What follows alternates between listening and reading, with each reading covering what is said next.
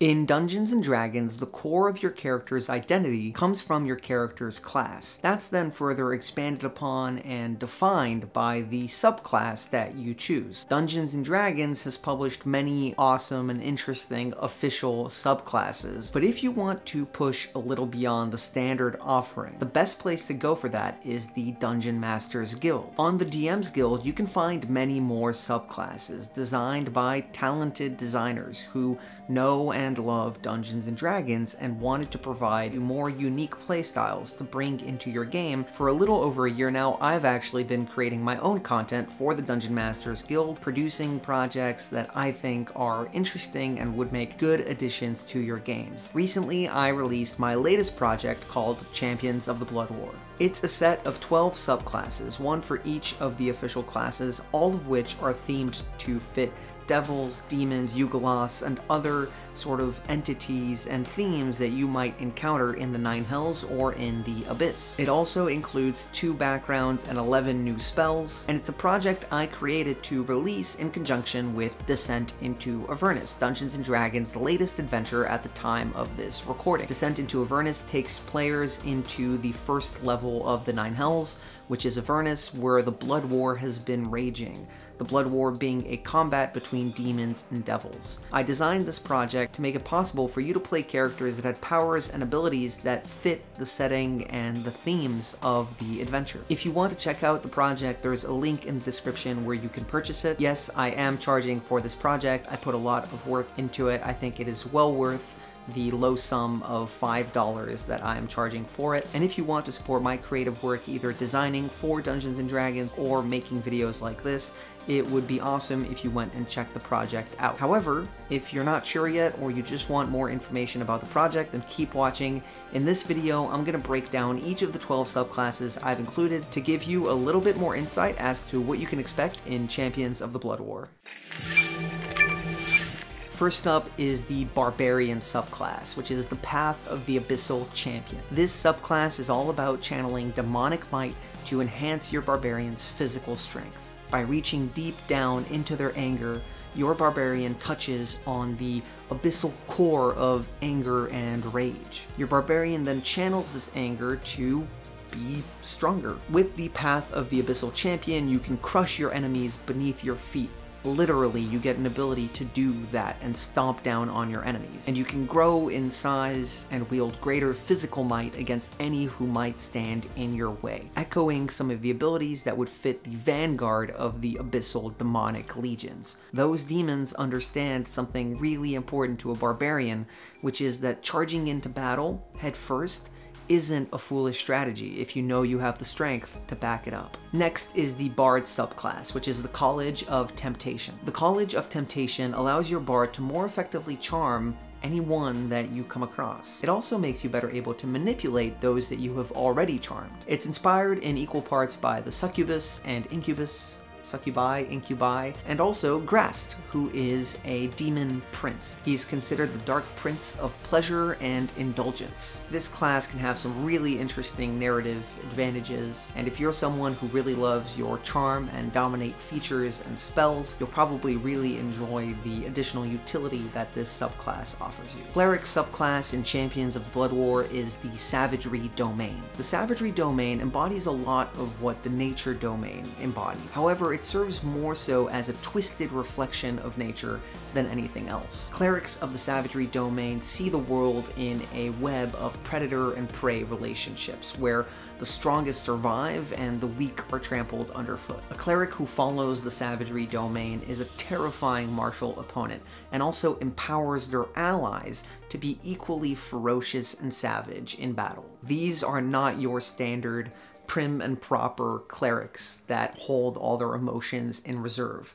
Savagery domain clerics are savage most of the time, and probably wear their emotions on their sleeves. If you want to play a sort of battle rager priest that can inspire that sort of ferocity in your allies, the Savagery domain could be right for you. The Druid subclass I designed for Champions of the Blood War is the Circle of Yeenoghu. Yeenoghu is the demon lord of the Knolls. Known as the Lord of Butchery, he once walked the mortal planes and carved up any who cross his path. The remains of those enemies were tainted with demonic energy. The hyenas that fed on that energy eventually became gnolls, which are Yeenoghu's most known followers and offspring, essentially. Those of you who've seen my other videos know how much I love gnolls. I made a whole video about them. I think they are extremely fascinating and underutilized creatures. The druids of the Circle of Yeenoghu are interested in gnolls. Either they are inspired and motivated or made curious by the power that Yeenoghu has granted these gnolls, seeing the transformation from hyena into gnoll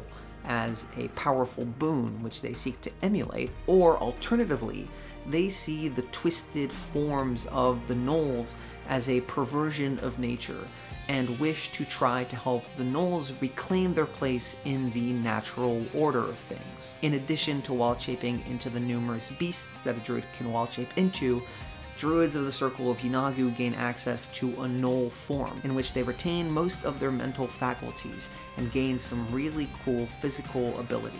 This is a bruiser of a druid that still uses their weapons while wild-shaped. It's a really fun, really cool subclass, if I do say so myself. I think it's a cool application of a druid that I haven't really seen before. If you like gnolls, or if you want to play a druid that retains a little bit more sentience in your wild shape, the Circle of Yeenoghu might be one worth exploring. Next is the Fighter. The Fighter subclass I designed for Champions of the Blood War is the Hellfire Warrior. When I think of the Nine Hells, I think of fire. And while not every plane is like that, I think the idea of Hellfire is fascinating. Hellfire Warriors are sort of like Eldritch Knights, but they haven't been touched by arcane energy. Instead, they've been touched by true Hellfire. They're essentially flame swordsmen. While their abilities are far less varied than Eldritch Knights, they don't have as much utility, they make up for it with raw power. The flames that they utilize can burn even the most resilient of creatures, including creatures that might otherwise be resilient to normal flames. Why? Well, it's Hellfire. It's not just your average fire. This comes from the depths of the Nine Hells, and a true Hellfire warrior has nothing to fear from flames anywhere. In fact, being subject to the flames of the material plane might just make them stronger. I love the narrative direction that I take these classes, and one of my favorite narrative flavors for the subclasses I've designed in Champions of the Blood War is the Monk subclass, the Way of the Chain Devil. The idea here is that at some point in time, a Chain Devil destroyed a monastery. But a young student of the monastery was able to resist and turn away and defeat the Chain Devil by turning the devil's own chains against them. From this moment, a new practice was born, taking the chains of the Chain Devil and turning that into a monk weapon, core to this monk's practice. The monks that follow this way emulate not only the Chain Devil, but many of the most dangerous monsters and beasts around. They use their ki to manipulate these enchanted chains in order to execute a variety of devastating abilities. In many ways, monks of the Way of the Chain Devil are similar to battle masters and elemental monks. They have a similar degree of versatility and cool abilities to choose from. If you like building and customizing your subclass with the moves you get to choose, the Way of the Chain Devil offers you quite a lot of choice. And if you've always wanted to use some sort of chain fighting in D&D and been disappointed with the options presented to you, this is something that should get you really excited, and hopefully you'll have a lot of fun playing. Most of these subclasses can work not just in Descent into Avernus, but in any sort of demonic or devilish themed campaign, or any campaign where there are demonic and devilish elements to them. These are just one more way for you to inject a little bit of demonic and devilish flavor into any campaign that you want to play, any story that you want to play. It doesn't have to be the focus of the entire campaign or adventure.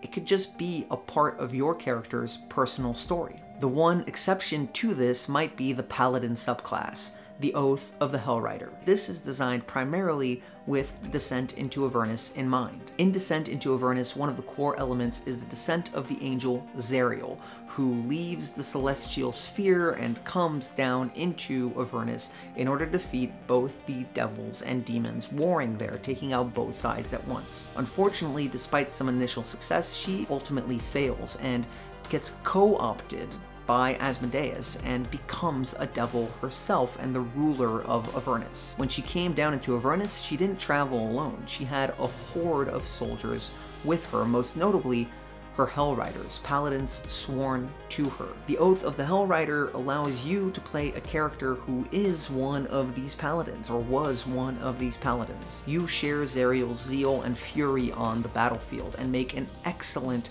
battlefield commander. If you want to compare it to the Oath of Conquest is far more individualistic, whereas the Oath of the Hellrider operates as a better commander, a better leader on the front lines. It is a very powerful and zealous martial class, one that derives its divine might from its connection to Zariel, a connection that has now been co-opted by the Nine Hells. It offers a ton of interesting narrative opportunities, and I think operates in a really great role in a party as both support but also a really strong frontline tank. The next class on the list is the Ranger class, and the subclass I have for the Ranger is the Demonweb Ranger. Most people can agree that spiders are scary. Well, spiders in D&D are even scarier. In fact, there is a part of the demonic abyss known as the Demonweb, in which many magical, creepy spiders hail from. The drow goddess Queen Loth makes her lair there on the Demonweb, and has many terrifying abilities, like her arachnid brethren, sisterin? Yeah, you get the idea. The Demonweb Ranger takes inspiration from those abilities, and either through magic or practical application emulates what Demonweb spiders can do. A Demonweb Ranger deals in ensnaring webs and dangerous poisons. They are the apex ambush hunters. Dark vision that they get, the ability to climb and create webs, and the really nasty ancillary abilities they have access to make the Demonweb Ranger a really solid class. If you've ever wanted to have all of a spider's abilities, the Demonweb Ranger is the class for you. Plus, you can even make your own lair. Next is the Rogue. The subclass I designed for the Rogue is the Devilbound Rogue. Now this is actually one I designed a long time ago and tailored a little bit for this new supplement. The Devilbound Rogue takes inspiration from the cunning and treachery of devils in order to hone and develop their own abilities. Devils are known to be some of the most cunning and dangerous entities in all of the planes, and rogues tend to be that for the player classes available. So a rogue that tries to learn a couple lessons from the devils can be a really dastardly class indeed. They learn many of the devil's most nefarious skills, including most notably poisons. The suite of infernal poisons they utilize allows them to debilitate their opponents in numerous ways. No longer are rogues just flat out sneak attack damage, they can also blind and cripple the enemies that they target. The Sorcerer subclass is next on the list, and if you've been interested or looking into the Nine Hells, you'll know that devils deal in souls. Souls are not only the currency of the Nine Hells, but a major part of the way that the Nine Hells are powered. In fact, the infernal war machines consume and draw energy from souls in order to power their functioning. The Amalgamated Soul Sorcerer subclass that I designed for Champions of the Blood War works in much the same way. Either by chance or by nefarious design, this sorcerer was born with a special soul, which means that they can more intuitively and easily practice soul magic. This allows a sorcerer to trap the souls of the enemies that they defeat in combat. And once they have a soul trapped, they can take on some of the abilities of that soul. Either the ability to understand certain languages, or to exhibit certain senses like blind sight, dark vision, tremor sense, or many other numerous capabilities. In addition, a trapped soul can be consumed to either regain magical or physical might, regaining health or sorcery points depending on your choice. These power boosts are brief, but this makes the class really nasty to play. Kill a super powerful monster and trap its soul. Once you have it trapped, it's up to you whether you want to keep it for the permanent benefits that it gives you or consume it for that temporary boost. I think this subclass helps fix some of the issues that sorcerers have dealt with around their economy and flexibility by leveling out their power curve a little bit more. I also just love the narrative flavor of this class, and I think it fits the theming of Avernus perfectly while also being such an interesting addition to any campaign or adventure because soul magic is awesome. Alright, we are almost there. The penultimate subclass in Champions of the Blood War is the Warlock Yugoloth Covenant Patron. In the Blood War, the two sides are the demons and the devils. The demons representing the chaotic evil forces, the devils representing the lawful evil forces. But there are also the neutral evil forces, and they are the Yugoloths. The Yugoloths are the arms dealers, mercenaries for hire of this conflict. They play both sides. They are capital M mercenary. They are all about greed, deception, and manipulation, and by extension, any being that makes a pact with this Yugoloth Covenant takes on a lot of those same features. The Yugoloth Covenant is a group of major Yugoloths who have decided to band together for these purposes, and who knows, there might still be infighting within the Covenant, but for the most part they tend to know that in working together here, they can affect a lot more down there in the world where your character exists. This was designed by a great homebrew Dungeons & Dragons designer who goes by the name Sergeant Briar. He created a bunch of new spells and Eldritch invocations to go along with this subclass. I think it turned out extremely well, it's very well polished, and it explores a part of the Blood War that none of the other classes explore. If you're the kind of person who wants to play both sides or loves getting one over on people, whether it's players or NPCs alike, I think you'll really enjoy playing the Yugoloth Covenant. Lastly, we have the Wizard class. The subclass I created for the Wizard is the Arcane tradition of Forbidden Lore. This is kind of an unusual one because I built 3 paths within the same subclass. Much like Totem Barbarians who can take on different animal aspects along the way as they level, a Wizard of Forbidden Lore picks a speciality which determines the nature of the forbidden abilities they explore. They hunt secrets and powerful magic that is dangerous and volatile. If you decide to create a Wizard of the Arcane tradition of Forbidden Lore, you'll ultimately get to pick from one of 3 specialities: demons, devils, and the weave. Demons and devils allow you to harness power from both of those types of entities. You get better at conjuring them into your world, but you also harness elemental magics that are appropriate to those entities a little bit better. For example, if you pick the demon path, you'll be much more effective with the acid that you choose to wield. If you pick the diabolical devil path, then you'll have a much more nuanced control of fire. The specialization around the weave takes a little bit of a different approach, which frames you more as a reactionary caster.